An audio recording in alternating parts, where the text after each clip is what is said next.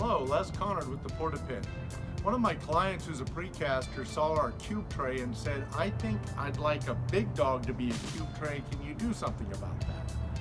And in the conversation, we came up with putting some sheets of plastic in them. So you come look at this. It's really cool. What happens with these sheets of plastic, you know, it's the same thing we did as a kid. It's just cut so it angles down. They're 3/8 inch thick. We found them on the internet for like $100. All it is just a big sheet. We cut it out and trimmed it to the right size. It fits in the corners. So when he washes out his mixer, he's gonna just bring it in here.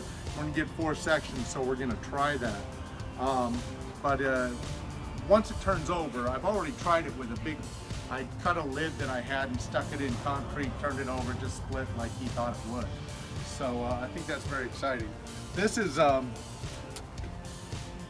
is some additions that we've done to the Porta-Pit that I wanted to show you while we're here.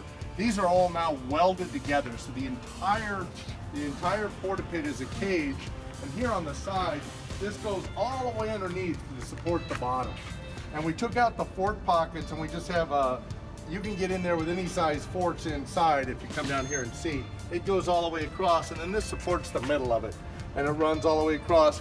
2x2, 3/16 inch tubing, all the way across. Very excited about that. We put this on too, so you can just grab it by a chain, flip it over and drag it back. And so it comes all the way across. So, you know, constant, never-ending improvement.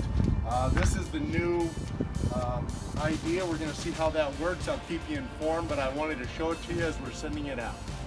Thanks for your time, and I look forward to talking to you again in the future. Again, Les Conard with the Porta.